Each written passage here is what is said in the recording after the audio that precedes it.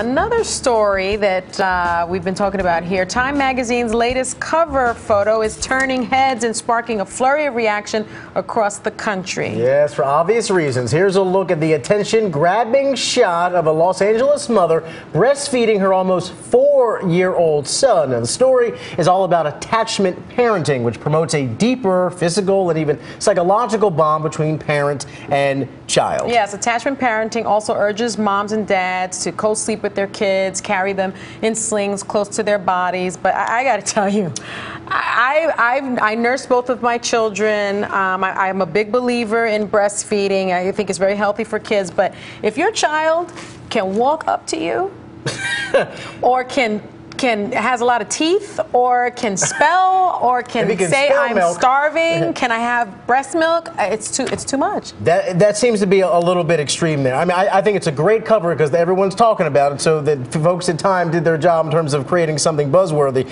But just the image of a kid who, looks like he should be out playing a little bit of football still at the nip. Yeah, that's a little... I mean, you don't want to judge, but it's just, I don't know. I'm so curious as to what our viewers think about this, but almost 4 years old, nursing? Yeah, I don't have kids. What is the age they generally stop breastfeeding? About a year. It's recommended to do it for at least a year. And then it's, I think the Academy of Pediatricians say over that it's up to the mother and the child in terms of comfort, but I don't know that there are any real health benefits to breastfeeding your 4-year-old. He does look comfortable. 4? Woo, I'll let you moms debate that one.